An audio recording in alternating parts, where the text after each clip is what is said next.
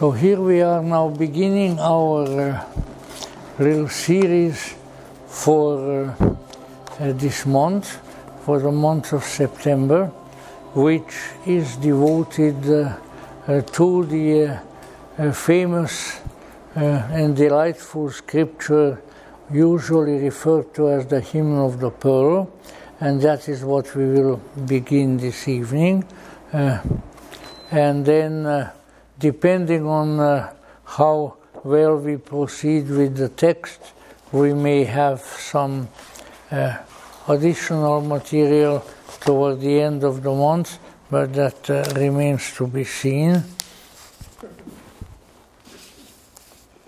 So let me begin with a digression, which is what I usually do, namely that most of you are aware that one of my favorite people for the last century and more was Carl Gustav Jung, and I wrote 2 books about him, and I feel that he was a truly important and prophetic figure.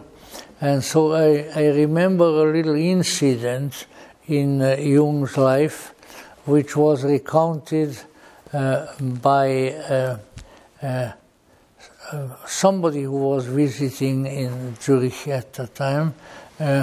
It was probably the Chilean diplomat, whose name I can't remember at the moment, in Miguel Serrano, who wrote a very nice small book called C.G. Jung and Hermann Hesse, a record of 2 friendships that is really worth reading.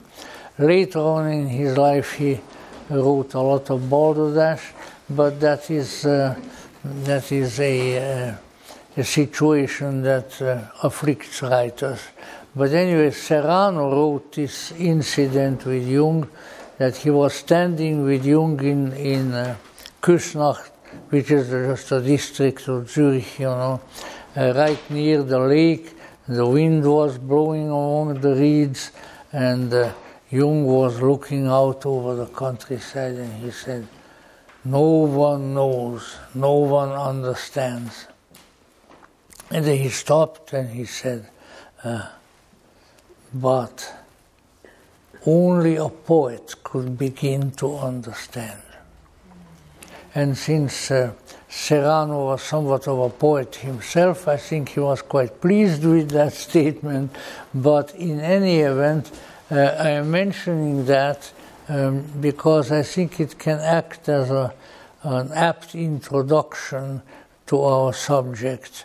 Among the Naj Hammadi Gospels, which we were reviewing, and other materials that are generally classified as Gnostic, there are very few that qualify as poetry. What is often called the Hymn of the Pearl certainly qualifies as one. In fact, the Hymn of the Pearl, or the Hymn of the Robe of Glory, which is another translation for it, are, interestingly enough, this seldom happens. When they were discovered, there were 2 copies, original copies, in 2 languages, one in Syriac and one in Greek. Syriac was sort of a vernacular that a lot of Middle Eastern people spoke at that time, and for our purposes, the entire scripture really deserves the name hymn, because it is written in rhyme and other characteristics of poetry. So it is one of the very few scriptures that is actually poetry, both in Syriac and in Greek. So that's quite an accomplishment. That in turn brings up perhaps the larger subject, namely that the entire esoteric tradition, gnosis, whatever we may call it, should be considered with the greatest profit as a form of poetry. And I think one of the great difficulties that has arisen with the esoteric tradition, that its greatest revival in recent centuries occurred at the very last quarter of the 19th century, which was a time when people were, I think, without adequate justification or even knowledge, extremely fond of what they were pleased to call science. And therefore a kind of pseudo-scientific, over-intellectualized and over-conceptualized approach became very popular in the 19th century, and that approach to the tradition has never entirely waned. And I think it would have been much, much better, and it would be much better today, if our approach to this mysterious tradition were of a more artistic and more poetic nature.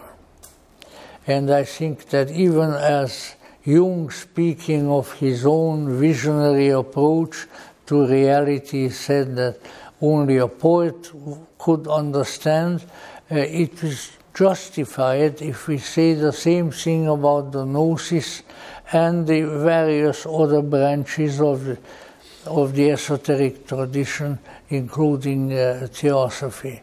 The most exciting and also most informative disclosures, let us say, of people like Helena Petrovna Blavatsky, like Annie Besant and others, when we look at them very close, have a highly feeling-toned and poetic nature. Also, we might say that some of the greatest poets, certainly of the English language, but also of some other languages, were some of the great poets, William Blake, for instance, even Shakespeare, and then when we come over and others, were esotericists by way of their poetic approach to reality. The reason for this is that one needs to keep in mind that the esoteric tradition is not concerned with facts or pseudo-facts, but it is concerned with causes that are way beyond the factual, and which give rise to manifestations which are sometimes factual, which are sometimes inspirational, and can have various other names, but their origin is more in feeling than it is in, it's a good Victorian term, I don't know whether you heard it lately, ratiocination. I love weird words like this, you know, they give a certain prestige to the person who utters them, ratiocination. So, and the reason for it, of course, being that there are various functions of human consciousness, and that among these functions, the feeling function has a certain connection with, well, let's say, with the world of transcendence, for what Jung called the transcendental function, which is very, very important. And when we don't pay enough attention to that, and when we try to sort of factualize subjects that are of a different nature, of a different character, we do them injustice. And so this is an important thing to remember, because to my knowledge, and my knowledge owing to my age and so forth is spotty, you know. Now I remember something, 10 minutes later I don't remember it. And so I have to have notes and various reminders to remind me what I ought to be saying. You know. But the issue in this case being that I am not really aware of a scripture of a religious or even esoteric nature that is poetry, that was written in poetry. Although no doubt you find poetic and feeling-toned scriptures in various places. For instance, the Book of the Wisdom of Solomon, various others, but they're still different. And here we have a fairly lengthy scripture that is entirely written in meter and in verse, in two different languages, which is really a peculiar situation.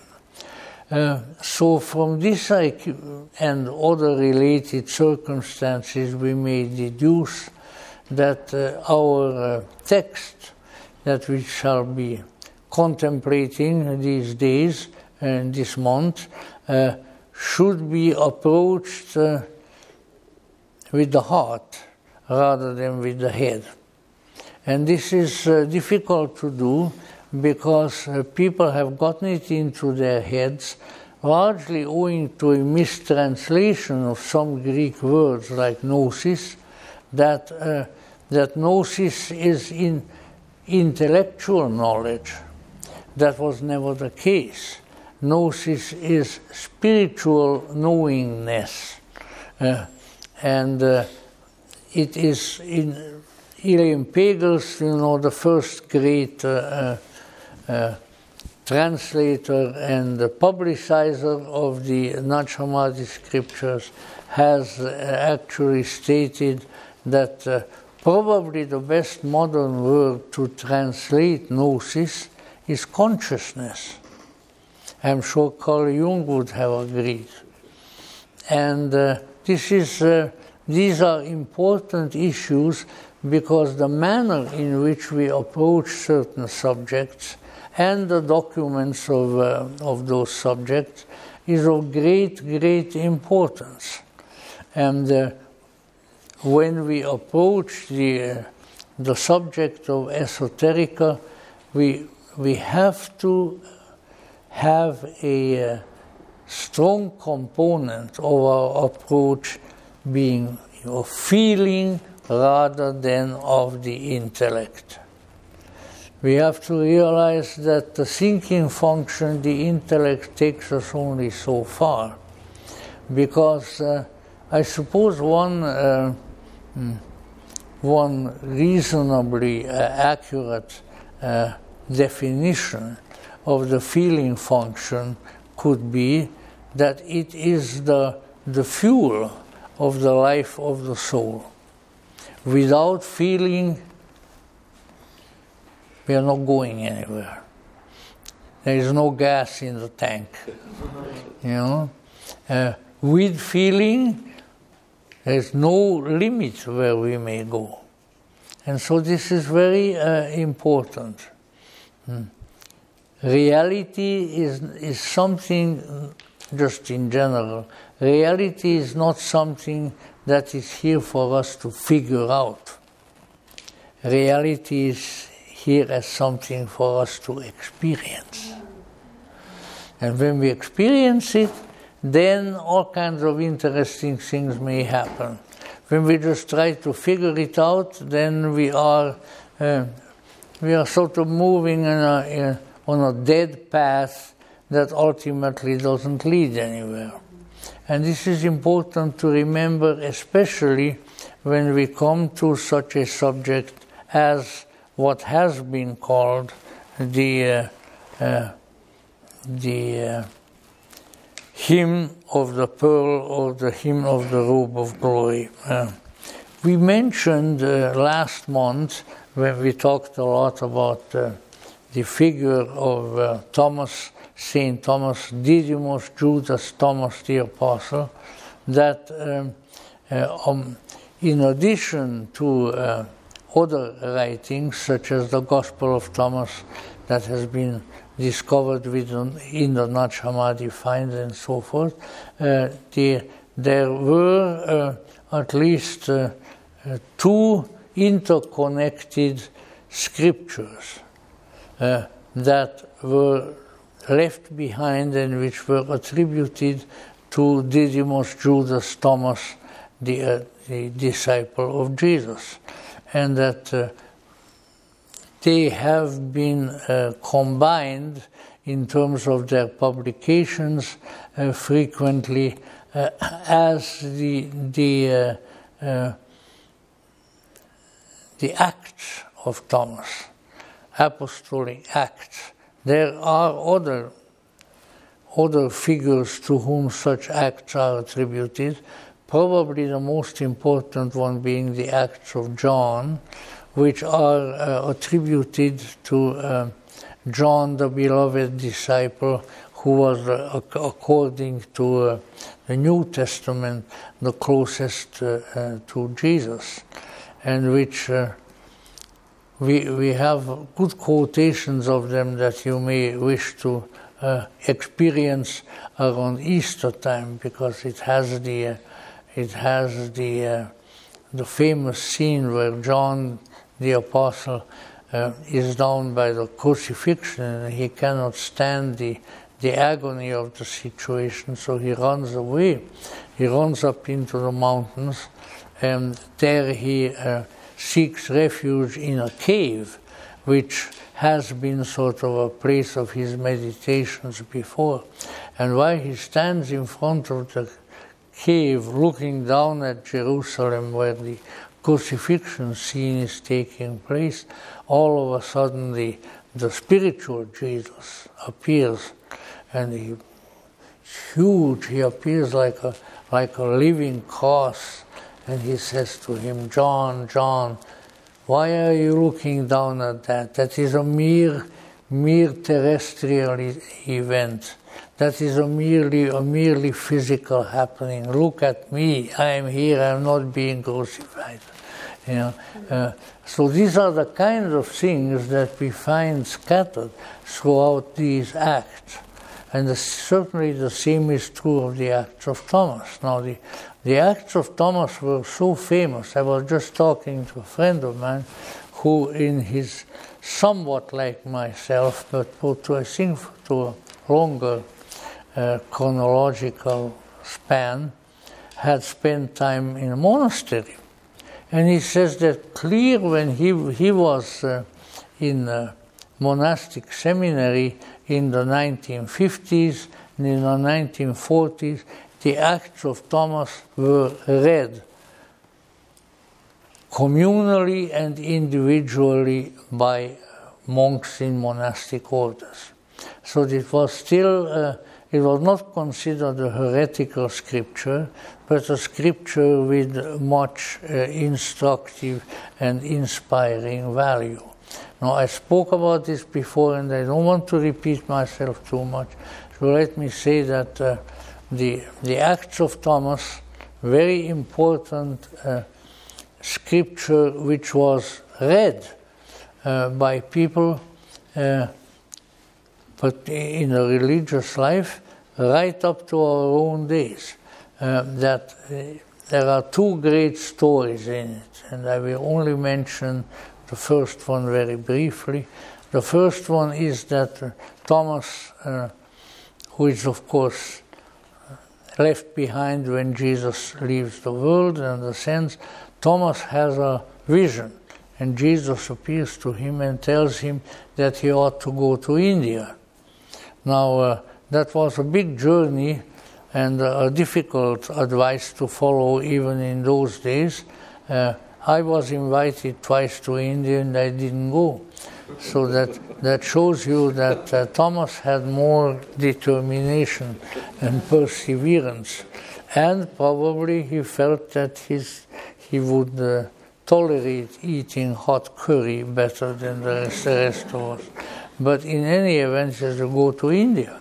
And on his way to India, the first stop, and I mentioned this before, I'll just mention it very briefly, because it is an important scripture of its own. There occurs an event wherein Thomas, on his journey, while he disembarks from his ship for a while in a strange city, he is invited to go to a wedding. And this wedding turns out to be the wedding of wisdom, and the wedding of truth and wisdom, as it is sometimes called. And it becomes a completely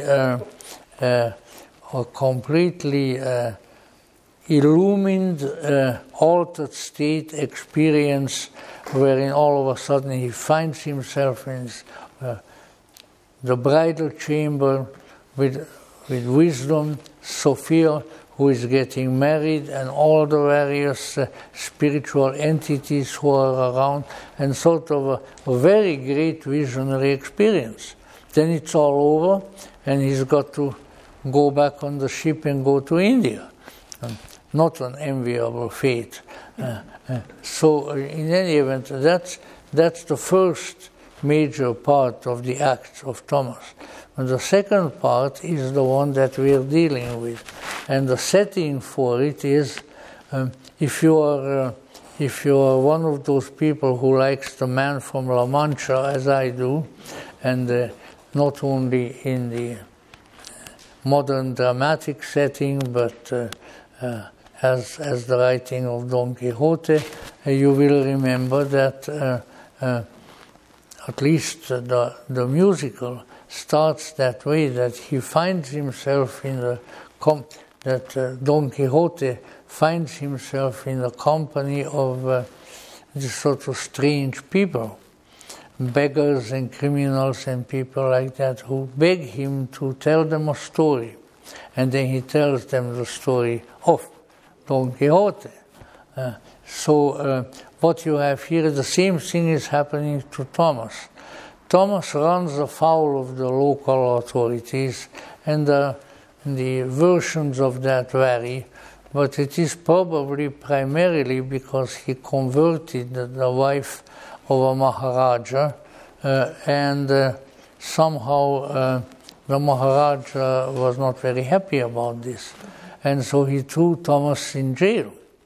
And so there he is with all these jailbirds, and they gather around him and they say, "Oh, you're a holy man, a wise man. Please be nice to us and tell us a good story." And then Thomas gets up and he puts forth the hymn of the pearl. So the setting is that he composes this narrative right on the spot while he is imprisoned, and of course ultimately the tradition says that he was martyred and buried outside of the city of Madras, actually very close to where the headquarters of the Theosophical Society has been ever since its foundation and still is, and that he tells a story to these people which has a very profound and transcendental spiritual meaning. Therefore, I will mention, just for your information, that I feel that there are sort of four major mythologems, four major myths. that you can find present in the Gnostic scriptures and woven sometimes several of them in the same scripture. Now, maybe we have to take yet a step back. I'll never get to the story if I keep this up, But we need to keep in mind that as indeed scholarship, particularly scholarship informed by modern analytical psychology, has correctly stated, there are experiences of the psyche, of the soul, the deep experiences that transcend earthly things. These experiences can only be recounted and remembered in the form of myth. So transcendental experience translates itself in consciousness into a myth. And therefore there are four main mythologems in the Gnostic tradition. And they are, the first one, which we will use right now in connection with the hymn of the pearl, is the myth of the journey of the soul. Where did we come from? Where did we go? Where are we going? What is the strange movements, the strange changes that we are on the go? What is this all about? So the myth of the journey of the soul. The second is the myth of the eternal feminine, usually named the divine Sophia. The third one is the myth of the Logos, the Savior. And the fourth is the myth of the nasty fellow, the demiurge. The demiurge, the half-maker, who creates an unhappy and unsatisfactory world and tries to keep everybody there. Not a very nice fellow to encounter. But let's say these are all themes, incidentally, although some of them more powerfully expressed, that are contained in the myth of the hymn of the pearl, although perhaps the one of the myth of the journey of the soul would be the closest to these subjects themselves. Now, all right. I mentioned already the mystic version of the heavenly marriage, which being the first part of the Acts of Thomas, and then we come to the one that is our subject matter now and for a few days to come, namely the hymn of the pearl, or the hymn of the robe of glory. It is also referred to as the official title of it. If you see the text says, "The Song of the Apostle Thomas in the Land of the Indies." It is written, as I mentioned, in meter, and it is a genuine poem. So here we shall read it as a part of the text, and I will read the various portions of it in order to. Let's see where I have to. Here we are. So you need to imagine, just like in the beginning of The Man from La Mancha, you see Thomas among these rascals as they sitting and standing around him, and he says, "All right, I will tell you a story." Now we need to keep in mind, of course, as one should, especially in connection with mythological stories, that storytelling was and in many respects still is, one of the main items of instruction that leads to deeper spiritual insight, as I mentioned in other terms before. So here is Thomas sitting in the midst of the Indian rascals, probably all wearing their loincloths and their turbans, and maybe smoking a bit of bang out of their pipes, which is probably the origin of getting the bang out of something. In any event, there they are, and he is telling them the story. When I was a little child and dwelt in the kingdom of my father's house and delighted in the wealth and splendor of those who raised me, my parents sent me forth from the east, our homeland, with provisions for the journey. From the riches of our treasure house, they tied me a bundle. Great it was, yet light, so that I might carry it alone. They took off from me the robe of glory, which in their love they had made for me, and my purple mantle that was woven to conform exactly to my figure, and made a covenant with me, and wrote it in my heart that I might not forget it.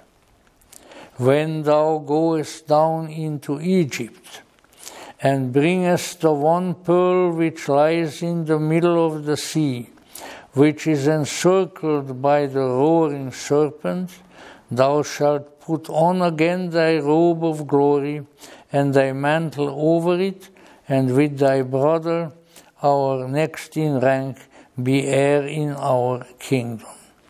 So what we have here is a celestial being, a celestial child, a sort of an ancient Middle Eastern version of a divine bambino who lives in heaven with his heavenly parents, but who is given a task, a difficult task, a task that really he doesn't know anything about. And that task is to go down, as they mentioned here in Egypt, and there find a treasure that they refer to as a pearl, and to take this pearl somehow away from its guardian and bring it back to the heavenly kingdom. And so, being an obedient child, he is prepared to do that. Now, let's reflect a little bit on some of the mythologems that are present in this early part of the hymn of the pearl, namely the little child, a youthful inexperience of the soul in its original condition. In the esoteric tradition, we might say that we all come from a mysterious transcendental place. The frequent Gnostic word for it in the Gnostic myths is pleroma, the fullness, because it is full of glory and full of potentialities. And then we, or at least some of us, go forth from that place. We are all innocents when we go forth. And therefore, inexperience and naivete are to be expected. And we need to remember, therefore, and this is, of course, a mythological statement of Gnostic cosmology, we might say, that we are not of this world. We did not originate here.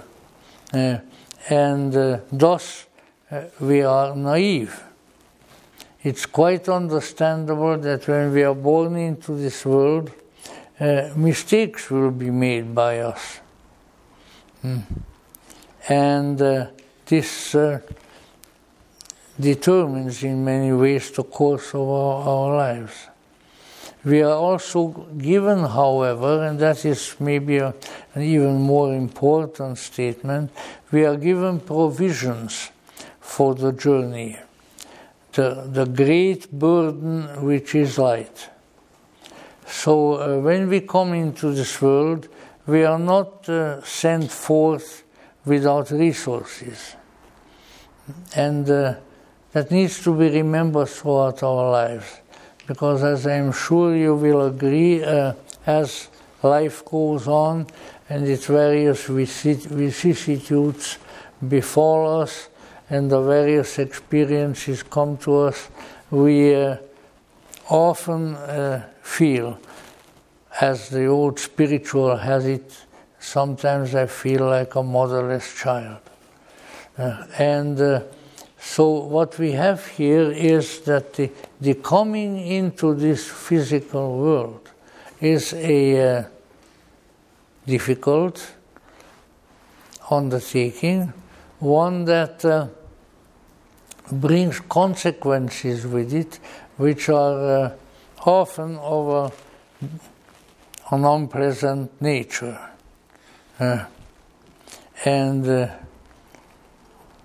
So in the Gnostic mythic understanding, we need to start out with the provision that we are not of this world. We came here, and now we are here, but we did not originate here. Our physical bodies which we inhabit are a vesture that we have come to assume. They are a necessity because without it we wouldn't be able to get around. But on the whole, this is not only, it is not our home, and it is not our ultimate destiny. So what is it then? I asked myself that already when I was a small child, as I sometimes repeat, I don't know why. You know, old people repeat things. I wasn't at all happy when I was born. Of course, my parents told me that I yelled like all creation, but that's just an external sign. But somehow, can you imagine, I mean, all these decades and decades later, I still have a memory of a profound disappointment and unhappiness. Oh no, not this stubborn place again, you know. Why do I find myself here? And it took me years to kind of reconcile myself to the curious place where I ended up. And I'm not really so sure that at this advanced stage I'm still, whether I am really reconciled to it or not. But let's say it is important to remember that the spiritual essence, and essence is a term that is actually used in some of the scriptures, the spiritual essence of the human coming into this world is from elsewhere. As I think in the poem by Wordsworth, which I will not recount at this time, it says that it had elsewhere its setting and cometh from afar. So that we are, even though we may not be of the flying saucer convictions, like some people. Now once again you hear about it in Congress and everything. I think that the Star Trek people have probably invaded Congress, and that's why Congress is doing such strange things. So it's all a matter of aliens. But let us say what we have here is that we are aliens, in a sense. in the deepest strata of our nature, at the most profound center of our being, there is a center which is clearly not of this world. It has not been produced. It has not been produced by the physical world. It is in its very nature of a different reality. And this different reality in turn is probably very deeply involved with why we are here, because that is certainly a big question. All right, so where did I come to this place? I haven't answered that question yet. I'm still waiting for the answer, you know. But what is it? It is that the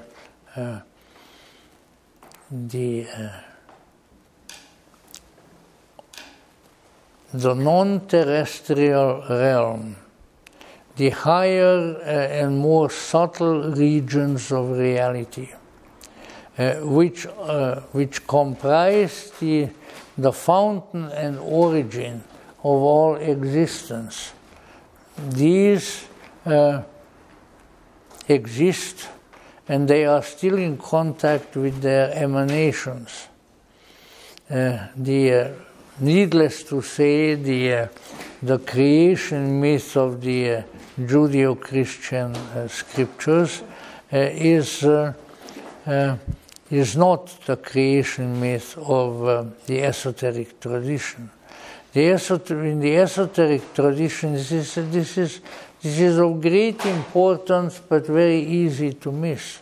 Indicates that in their essence, in their inmost core, all things and all beings come from the same reality. We are of the same reality. We are all of the same essence.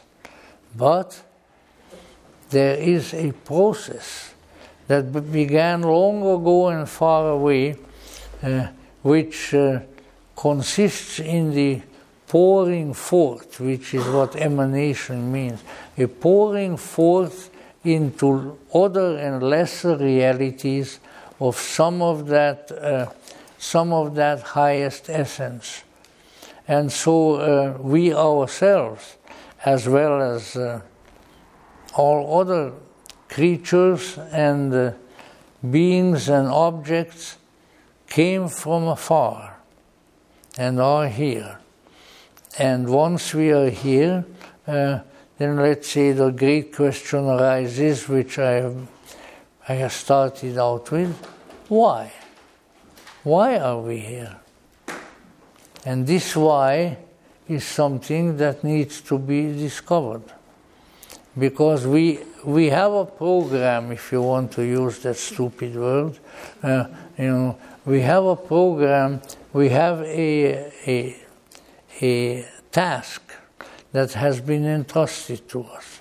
And the task, as mentioned in the very beginning of the Hymn of the Pearl, the task is to go to Egypt. Now, why Egypt? First of all, Egypt was an extremely important culture and civilization for thousands of years, and therefore of very great repute.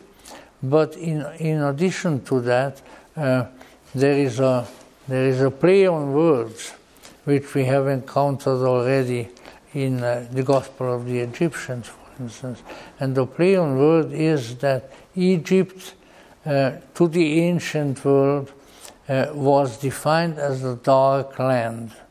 The darkness not being anything evil or unpleasant, but the dark land because to this day the river Nile, in its periodic overflowing, brings the black mud and floods the countryside, and it is out of that black mud that various things can be grown, like the famous Egyptian cotton and many other things.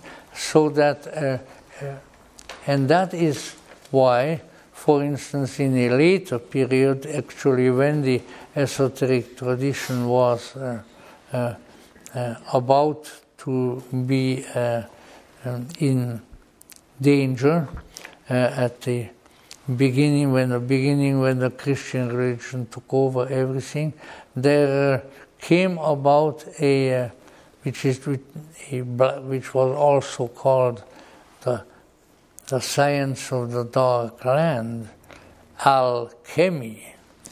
It can be the Arabic words being something from the land of Chem, from the dark land. And so this is what is meant here, that Egypt was sort of regarded as the big cultural milieu.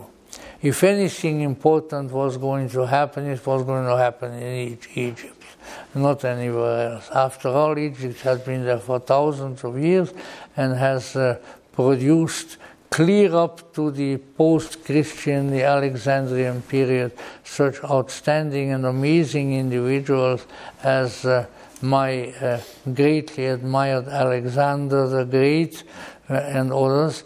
And so Egypt is sort of the symbol of the whole world. So what we have here now is you have to go there. And we have a task for you. And so here we are, the youthful inexperience of the soul in its original condition. We are all innocents when we go forth. And we receive, however, and this is quite important, we receive, however, provisions for the journey. And it is a great burden which is light. So we come into this world from another dimension, from another realm, from another level of existence, but we are not without resources in thus coming forth. We have what it takes to prevail.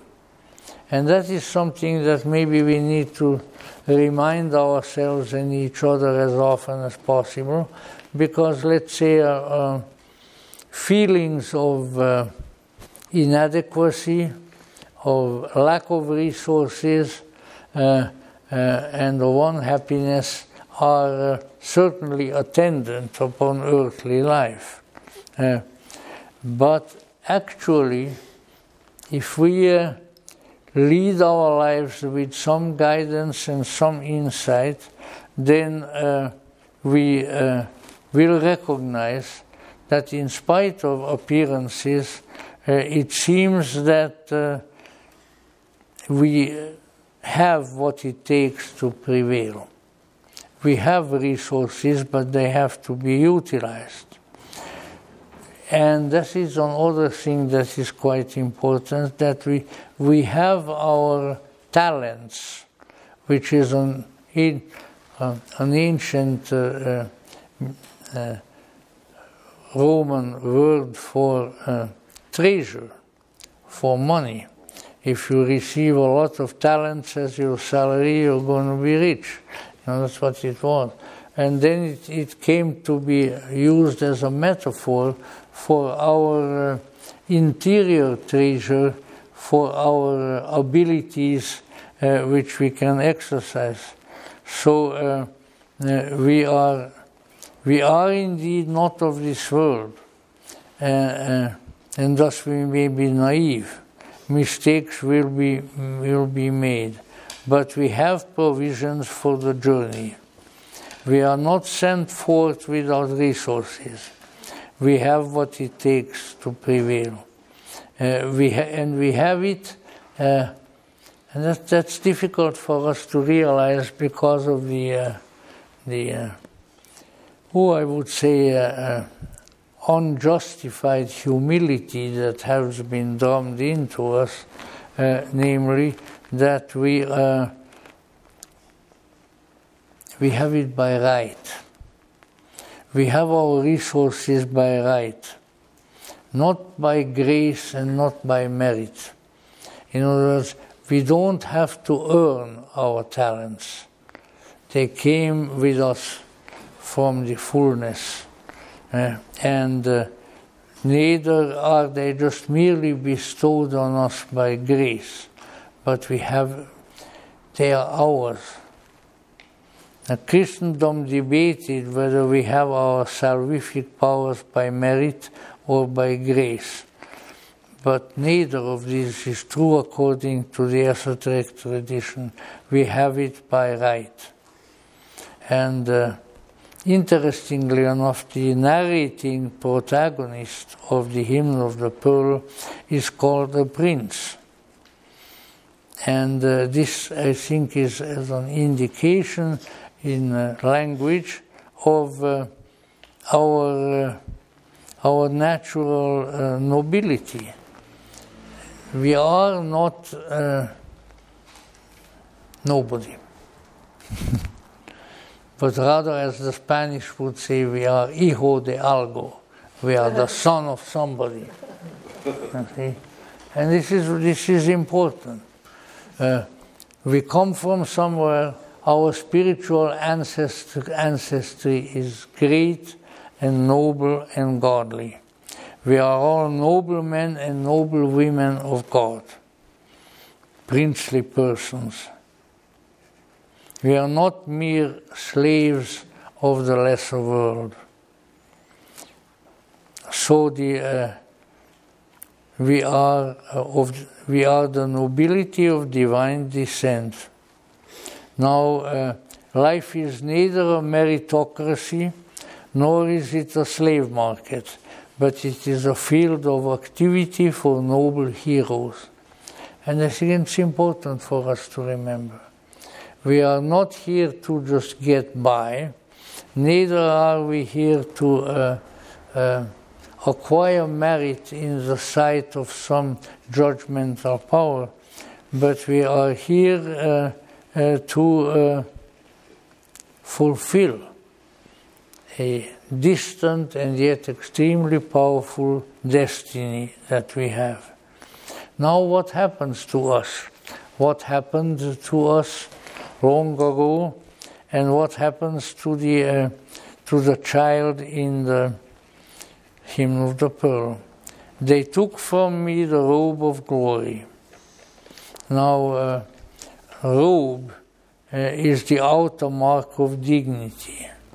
A robe that conforms to our true form, it is also mentioned. So we are directed, we are divested of the outer signs of our true inward dignity. And for that reason, human beings are books that should not be judged by their cover. In other words, we may not look and we may not feel as a very nice, very intelligent, very bright, very promising person, but we are that nevertheless. We have that potential that we brought with us from a distant and marvelous place. We are of a nobility of divine descent. However, the robe, the mask of the dignity, has been taken from us when we entered this world. For we are divested of the outer signs of our true inward dignity. And the outer reality or riches or success or health or other features are no indication of our inner worth. The true shape, what the Greeks would call the typos, the real typos of our being is taken away and will be recovered only when we have fulfilled our task. We might even be be too awesome to behold, if our true spiritual form were there. Somewhat like in the Bhagavad Gita, where Krishna shows himself in his true form to Arjuna and scares the living daylight out of him. So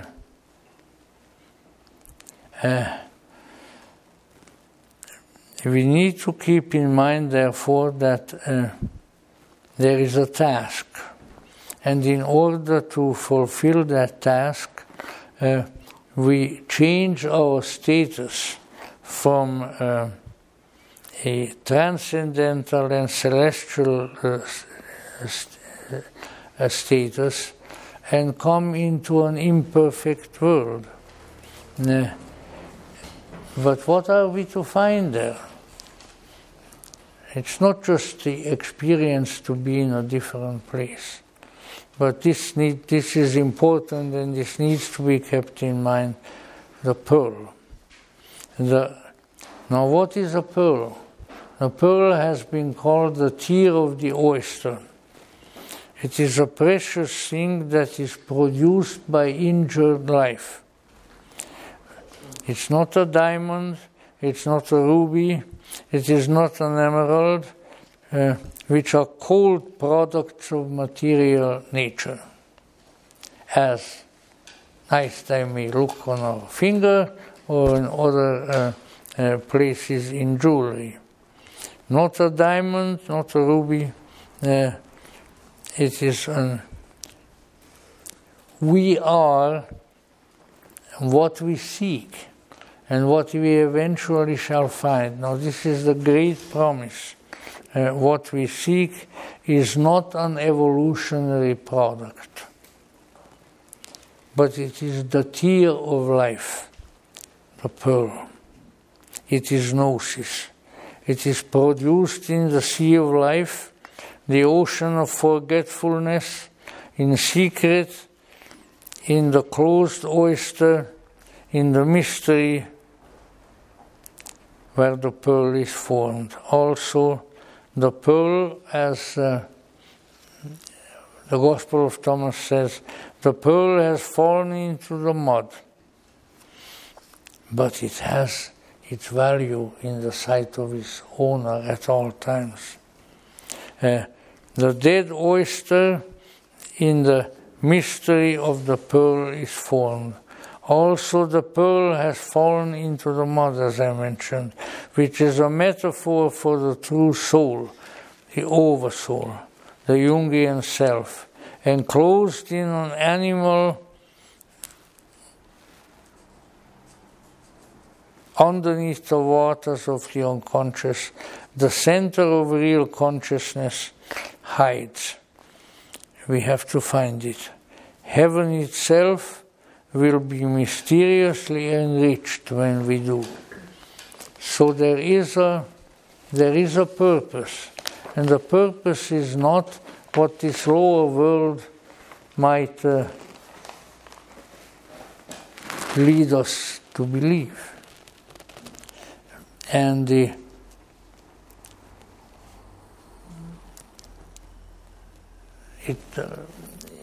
is so. It's right in the directives that are given to the child in heaven, is that in the dark there is a serpent who guards the pearl, and it is a difficult task to take the treasure from the serpent. That is why earthly life has its various difficulties.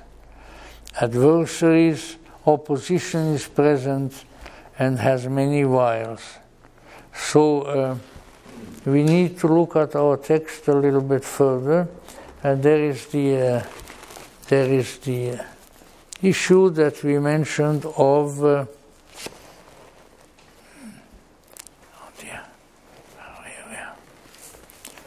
being sent, and from a high and holy place.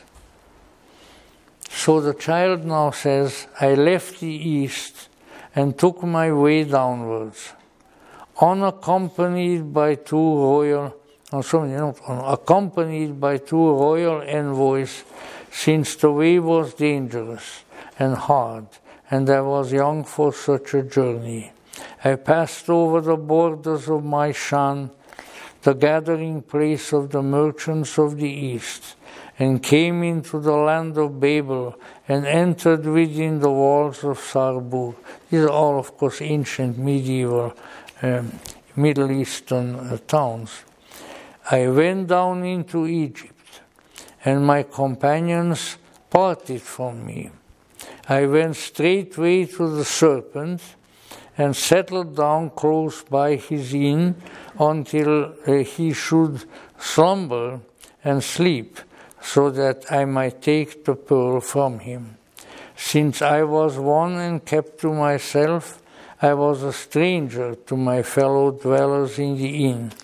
Yet saw I there one of my race, a fair and well-favored youth, the son of kings. He came and attached himself to me, and I made him my trusted familiar, to whom I imparted my mission. He warned me against the Egyptians and the contact with the unclean ones, yet I clothed myself in their garments, lest they suspect me as one coming from without to take the pearl and arouse the serpent against me. But through some cause they marked that I was not their countryman, and they ingratiated themselves with me, and mixed me a drink with their cunning, and gave me to taste of their food. And I forgot that I was a king's son, and served their king. I forgot the pearl for which my parents had sent me. Through the heaviness of their nourishment, I sank into a deep slumber. Well, if you are desirous of a description of our present condition, that's exactly what it is. Not that I encourage you to go into a deep slumber as the result of my talk, which may happen also owing to its duller features. But we are in a reduced state of consciousness. We are not what we are supposed to be. We don't have the perspicacity, the alacrity, the consciousness which is really necessary to accomplish our ultimate task. Owing to having partaken of the external world, of the extroverted physical reality, our capacity to discern the desirable from the undesirable diminishes, and we are in an unhappy condition. This is the condition then of the human being. This is what in Christian theology is referred to as the fall, where of course a different mythology is attached to it. But the issue is that we are of a different consciousness, of a different reality. We are deeply involved spiritual beings. We are the children of the Most High. Somewhere deeply within us is a reality that is of tremendously great importance, of tremendously great power, and that is capable of great things. But by externalizing, extroverting our consciousness, by looking to things that are not truly important, we fall into a swoon of forgetfulness of our authentic nature and of our authentic purpose. And so a very important task of life is to somehow recover the memory of who we really are, and why we are really here, and what indeed may be the deeds that we are here to perform. Now then, the question is, while this is going on, and while we feel like a motherless child quite justly, then the question arises, are we still in contact with something greater? Are we still being observed and hopefully guided? Is there something else? And of course, the unpalatable food and drink of the lesser world makes us believe that there isn't. This is extremely important. The world is full of lies. Even before there was television, even before there were newspapers, even before the liars were all over the place, it was already full of lies. But fortunately, in spite of the world of falsehood within which we find ourselves, we have the capacity to work our way out of the falsehood. And why is that? Because inside of us there is still something that is connected to the supreme, to the ultimate, to the real, from whence we have come. And if we take advantage of it, then indeed our awakening from our stupor is assured, and we may be able to fulfill ultimately the purpose for which we have come. And this is mentioned in the text, in the hymn, where it says, "All this that befell me, my parents marked." Now the parents are the parents in heaven. "And they were grieved for me. It was proclaimed in our kingdom that all should come to our gates. And the kings and grandees of Parthia and all the nobles of the east wove a plan that I must not be left in Egypt forsaken. And they wrote a letter to me, and each of the great ones signed it with his name."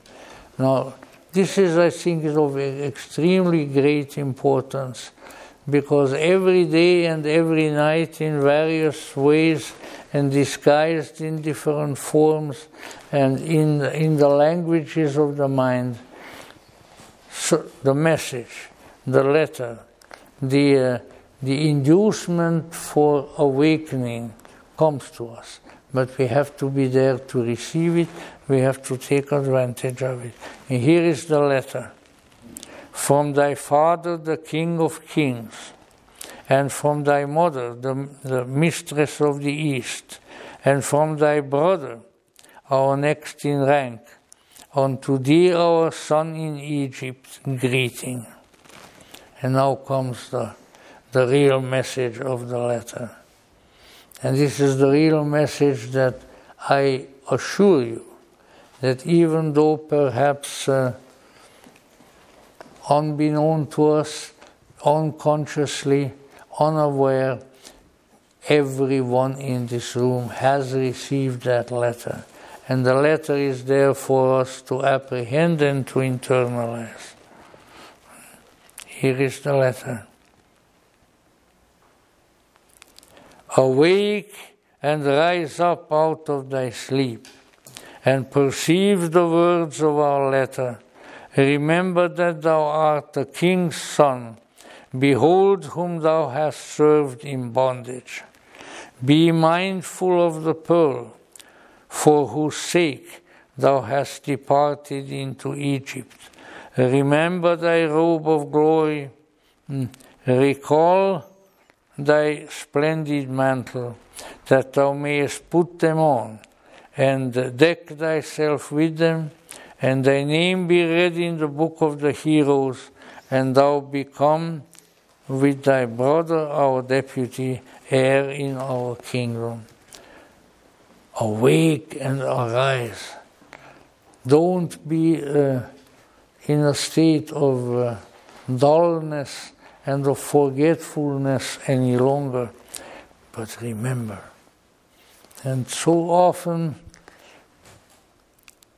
in the course of my by now rather long life, in various ways and in various languages, I heard that sentence. Awake and arise.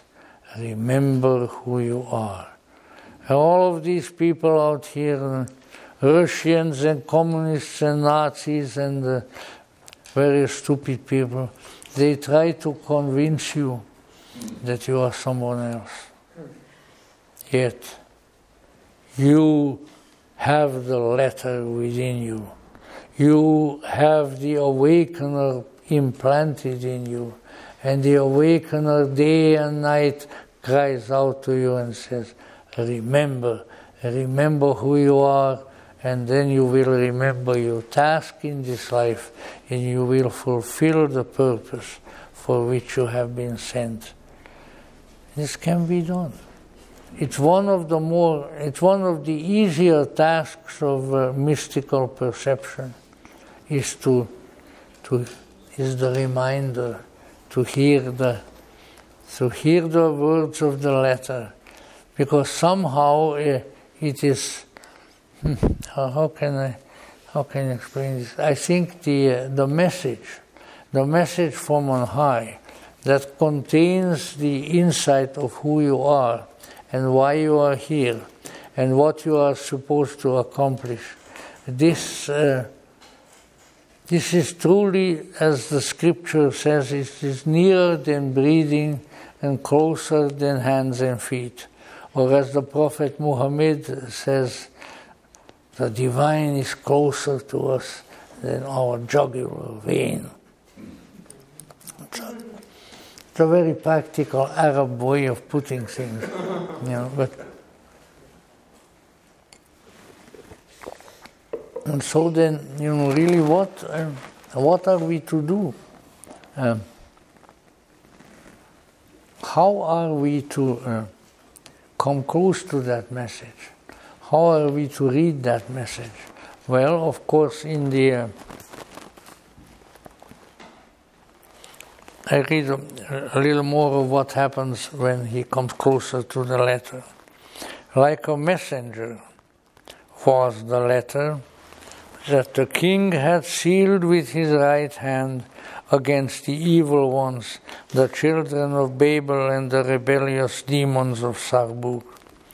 It rose up in the form of an eagle. It rose up in the form of an eagle, the king of the winged fowl, and flew until it alighted beside me and became holy speech. Now this is maybe a little bit difficult to relate to unless you have experienced it yourself. It's not that difficult to experience that the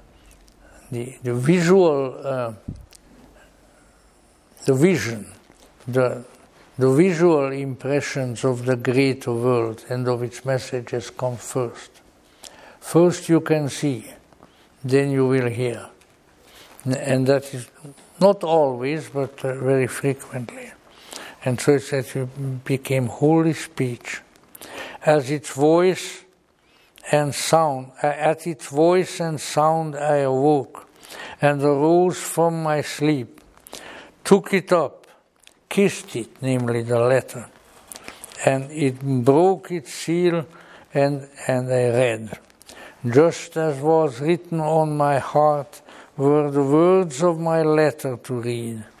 I remembered that I was a child of kings, and that my freeborn and soul desired its own kind. What a memory. The most important memory of life. To remember who you are, and that your freeborn soul desires its own kind. I remembered the pearl for which I had been sent down into Egypt, and began to enchant the terrible and snorting serpent. Now I'll tell you a little funny thing about that in a minute. I charmed it, namely the serpent, to sleep by naming over it my father's name, the name of our next in rank, and that of my mother, the Queen of the East. I seized the pearl and turned to repair home to my father. Their filthy and impure garment I put off, and left it behind in their land, and directed my way that I might come to the light of our homeland, the East. Now, all right. It is of great importance that the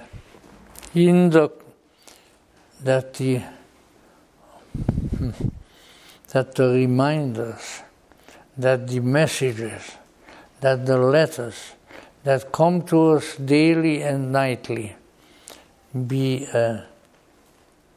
received and apprehended and put to use. And the reason for that is, the rationality of that is that we need to develop increasingly organs of reception that has often been called the inner ear. Through the inner ear we can hear the words of the letter. And I assure you that difficult as it is with the distractions of this world, when you receive some of that message, when some of those words come to you, when you realize that you have not only not been left alone, but that you are receiving the active encouragement, the active illumination and guardianship of another and greater power, then your task appears far less difficult, and indeed you are able to fulfill the strange tasks that have been set to you.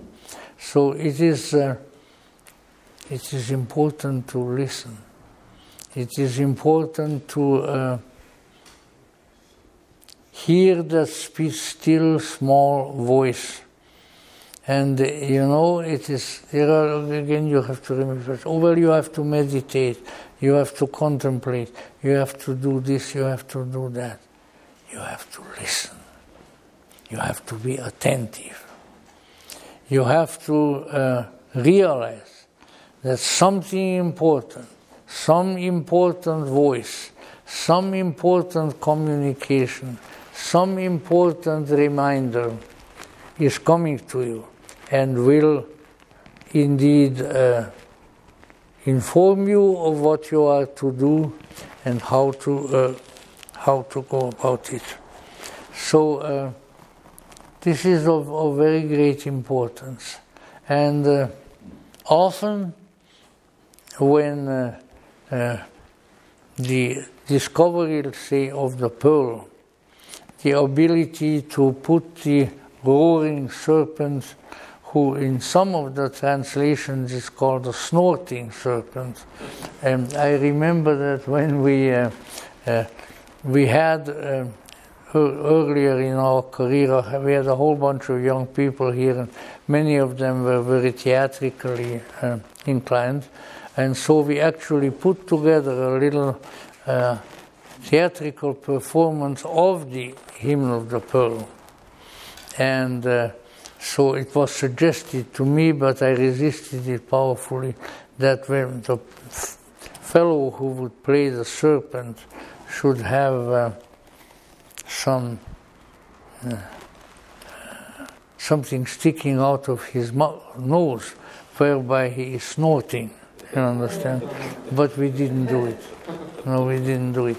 But let us say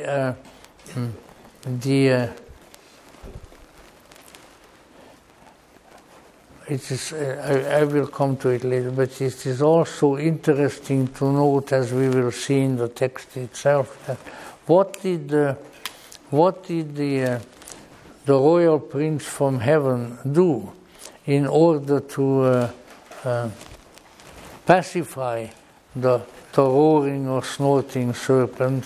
How was he able to charm him? He charmed him by magic.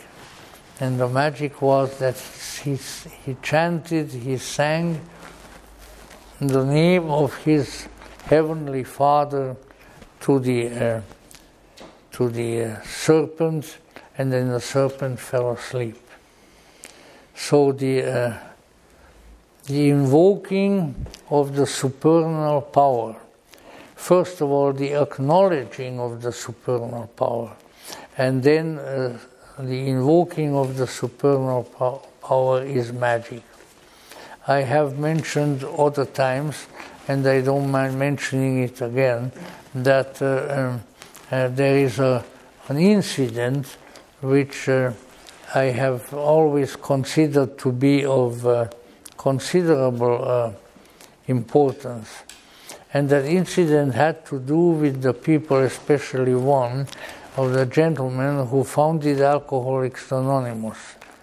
Now, he wrote a letter with all the various points of doctrine and of teaching and of practice of Alcoholics Anonymous and sent it to Jung.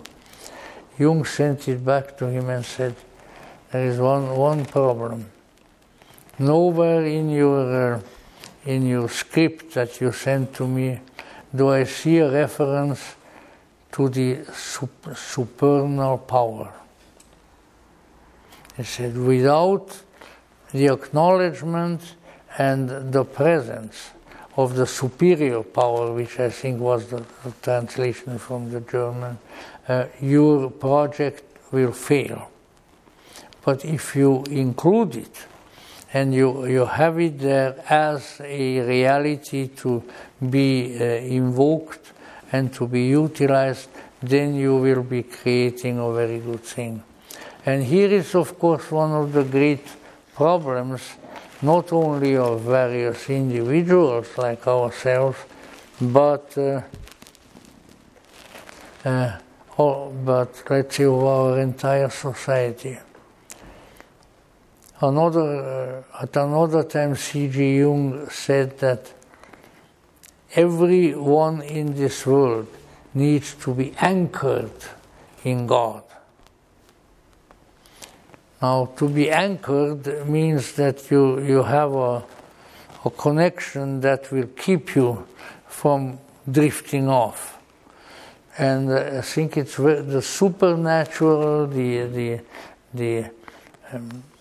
celestial anchor is of very great importance. And so we need to recall, to bring to our attention again and again, number one, that we are here for a purpose. What is that purpose? The purpose will reveal itself in the doing. The purpose will reveal itself when the line of communication with the transcendental source is activated and is vivified. I can testify to it that if you work on that, and if you keep that in your mind, then there will be times of forgetfulness, times of despair even, times within which the purpose of your life, your life's mission, your deeper mission will go into obscurity, but it will come back. You must create that connection, that anchor, with what? With transcendence, with that incredible reality from whence you have come and whither you are going. That incredible reality which to have contact with and to recognize is the most valuable, the most wonderful, the most joyous thing that you can do. But you, as we started out, you have to have a feeling for it. It is not something that is going to come through your intellectualizing about it. It is not something that will come in a pseudo-scientific way, but it is something that is felt. And so when you go about the tasks of life, try to feel, try to open up that interior ear and listen to a strange voice that keeps coming, that keeps telling you, you are ours, you are mine, we have sent you where you are, and if you do what we inspire you to do, then indeed, as the English mystic said, all shall be well and all manner of things shall be well. Knowing with gnosis is knowing first of all who you are, secondly why you are here, and thirdly how to return to your origins. And if you can keep these in mind, and if you never let them be covered up by any exterior factor, then you will fulfill the purpose for which you have been sent. You will be who you are supposed to be, and you will find a treasure. Next few times we will talk some more about that. That pearl, the pearl of great price, the treasure that the dragon has, and also what the dragon might mean. But let us say, even though it may not look like it, I am not a great admirer of this world, as you have probably gathered already. No, I'm not. And of hardly anything in it. And I went clear across the gigantic ocean to experience on other side of it and so forth. And you know what? It's the same mess over here that it was where I came from. And nothing to write home about if you are writing home about. But let us say you have to feel the possibility of contact. You have to reach out for that letter which comes on the wings of the eagle and it reminds you who you are and why you are here. And then you will do it. On the other hand, you say, am I going to then become real happy? Am I going to become very rich? I'm going to have all the things that this world promises you? No. But you will have a feeling that you have now come close to something that is incredibly important. Something that is the most important thing not only here but in all the universes placed together. And that is your alignment with the eternal purpose, with the great mystery, which is not a strange country to us. No. Why? Because a portion of it, a jewel, a pearl of that reality is within us. And as we aspire toward it, and as we try to fulfill our commitment that we will take it back to the eternal and to the heavenly realm, and everything changes. And we have found a real purpose, a purpose for which we have been sent, and which, if we fulfill, we can return our true home and to our true connection. This is not a dream. This is not a projection. This is a process, this is an activity that has been with humankind from the beginning, and that is still here. And that if we become conscious of it, if we become dedicated to it, if we will do what needs to be done in order to accomplish this, then we will find that our journey to this strange and weird and often so sad and counterproductive and terrifying world will have changed into something better, and we will see that there is a purpose, and the purpose is the return to our origins and the taking of some great mystery that we may find here. And so I will conclude with the speculation, because that's about all we can do. Is so, what is the pearl? What kind of a pearl is being held by the roaring serpent here, that in a mysterious and magical way, by chanting the name of our origins, by recollecting where we have come from and who we have come from, we can gain again? It had many names. It was the stone of the philosopher, it was the Holy Eucharist, it was the body of Christ, it was many things, and it still is. There is a treasure, and that treasure is located within you already. It only needs to be brought into consciousness. It only needs to be remembered. You know, the very word remember is a strange word. Because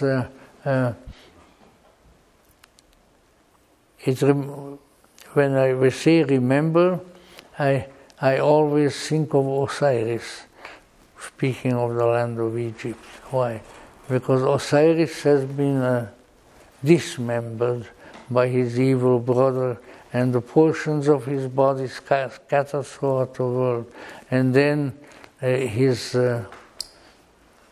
son Horus, the hawk-headed savior, comes and puts the portions of Osiris together, and so the remembering is the acquisition of wholeness. That which has been cut off and taken away and hidden away now comes back, and the wholeness appears. And this wholeness, the great medicine of that wholeness, the great miracle that accomplishes that, is the pearl of transcendental consciousness, the pearl which will continue to create its relationship, a new relationship with the eternal. A little incident comes to my mind which does not have a great deal to do with this, but I'll tell it to you anyway. It has to do with one of the stories that Mr. Manly Hall told a number of times. He went every year, you know, in the summertime when he could. He went to Japan. That was his vacation land. And so he mentioned this as an example of the wonderful symbolic thinking that he was invited to come out to the ocean, the shore of the ocean, where the famous pearls of the Mikimoto's pearls they are not artificial pearls, but they've been stimulated to grow, are present. And once a year, he said, the Buddhist monks and the Shinto priests both on Mikimoto's beach come out and sit there and chant and pray, and they thank the souls of the pearls for having sacrificed themselves for the humans and for this being their great mission, that they require a great deal of thanks and a great deal of gratitude. So that is a gratitude for the pearl also. It's very, there are deep meanings to these symbols. So somewhere in our bailiwick, somewhere in our household, in our town, on our street, in our country, there is a great treasure. A treasure that needs to be found. A treasure that belongs to heaven, and the discovery and the utilization of which will bring heaven down to us and to you. This needs to be discovered. And the forces that try to divert us from that, the forces that want to hang on to the pearl and not yield it, not to give it back, these forces can be defeated, and they can be defeated by the divine magic. When you chant over them the name of the consciousness of highest heaven, then they turn about, and then they will yield the pearl to us. So there is a lot more to the hymn of the pearl, and various implications to which we can come. But let us keep it in mind that every great myth, every great story is our story. And as such, we should relate to it at that level. We have the ability and the duty to find a treasure. The treasure is here. And if we don't lose heart, if we don't lose our courage, we can find it, we can discover it, and we can return it to its own transcendental, deific, glorious, wondrous place where it really belongs. This is the stone of the philosophers. This is the great treasure, and it is within reach, within our reach. But in order to be such, we have to recover our connection with the greater kingdom from whence we have come and whether we are going. Hopefully, in the course of this month, we can go into further details of the hymn and the hymn of the robe of glory, and thereby come closer to that realization ourselves. It's a very bad thing for a speaker to apologize, and I apologize to the extent that my strength is not what it usually is. But the vision is there. And with that vision, I communicate to you the conviction that we are all potential discoverers and reconquerors of a treasure, of a pearl. And that if we only keep this task in mind, if we don't forget about it, if we only continue to read that letter that has been sent to us, then the purpose of our lives will have been fulfilled.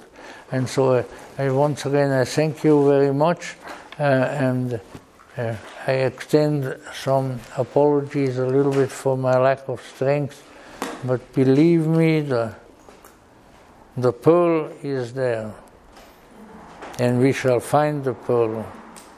And with the pearl we shall return to a wonder, to a great, incredible, unbelievable glory, which we know because we have been there, and there we shall return. So I thank you very much.